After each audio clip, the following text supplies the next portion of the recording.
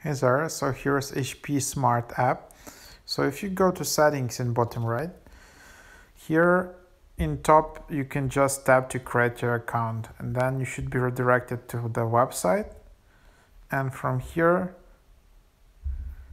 I think you should be able to create an account using your first, last name, email address, phone number, password. Just enter the country and then just tap create an account.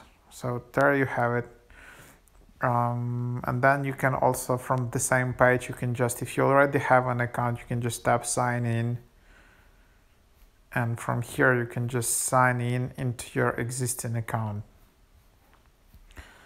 So there you have it. Just enter your username and tap next, enter your password, and you should be good to go. So there you have it.